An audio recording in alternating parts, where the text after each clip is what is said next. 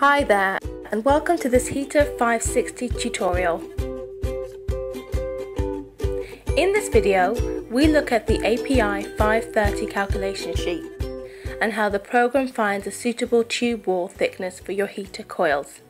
The API 530 table is accessed from the simulation results page, which is shown on the screen now. You can use this button here on the main header, or scroll down to the tube details section.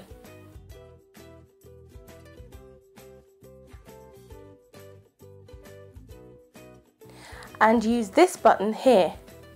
Clicking these buttons will open the API 530 window. Once within this section, you are able to select the coil section that you'd like to analyze. You can then modify the pressure, temperature, and corrosion allowance as shown.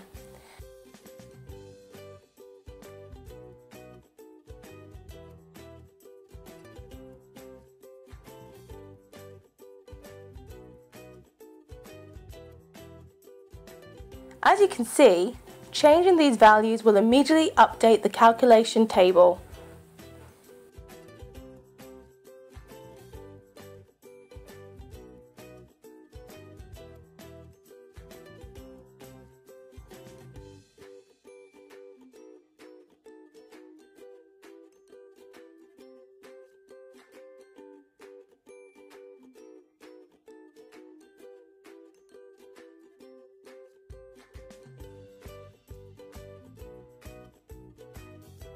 If the temperature is adjusted above a certain threshold, the rupture calc section will be activated, as you can see.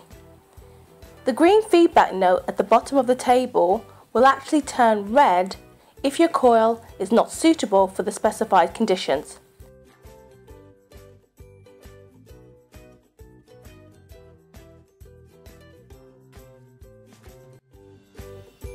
We hope that you've enjoyed this video and can see the power of this feature in Heater560. Thank you.